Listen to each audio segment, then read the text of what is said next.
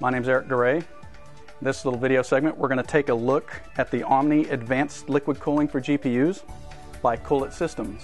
You may have recently seen their Vantage ALC, which released for the CPUs. Now you might be wondering, why would somebody put liquid cooling in a computer? Well, liquid cooling is actually a very efficient way to cool off your CPU or video card, your GPU. Some cases also the motherboard. And in certain configurations, if it's set up correctly, it can be much quieter, which is basically why they've created the Omni. It's also a really good solution for today's NVIDIA GTX 480s, which I'm sure you're well aware of, has been topping the 90 Celsius temperature mark, some of them into the hundreds. So what we're going to do is give you a close-up view of what's going on. Here we have the Omni ALC out of its OEM box here.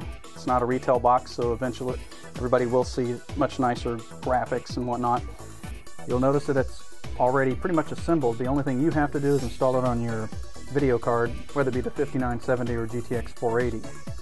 Now remember, if your future card is not compatible, all you have to do is change the interposer plate.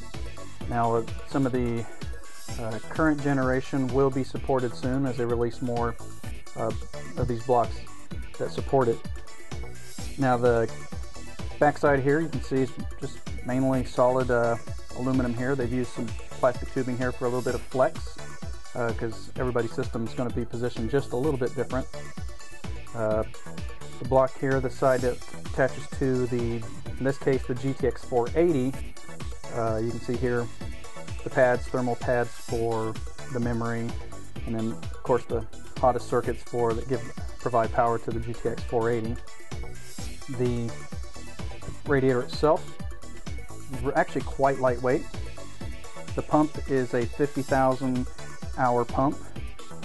We've also noted that these pumps are often very quiet. They almost offer no vibration that we've been able to detect. The fan itself is rated to 1800 RPMs, so it means it's not going to be too loud a fan at all, really, even if it's at its highest. They've designed the radiator so that the fan can blow air through easily.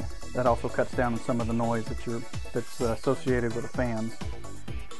Again, based on the special coolant that CoolIT uses, you don't have to do anything to it.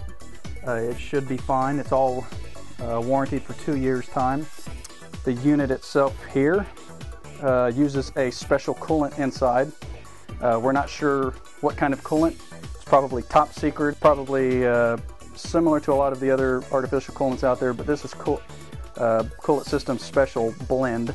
The coolant has built-in anti-corrosion, other additives to prevent any kind of antifungal inside, but since it's mostly artificial, you won't ever have to worry about anything like that. So far we've seen that it's done really good, especially under high temps, including on quad-core processors, so we imagine it's going to be easy for the video card in question.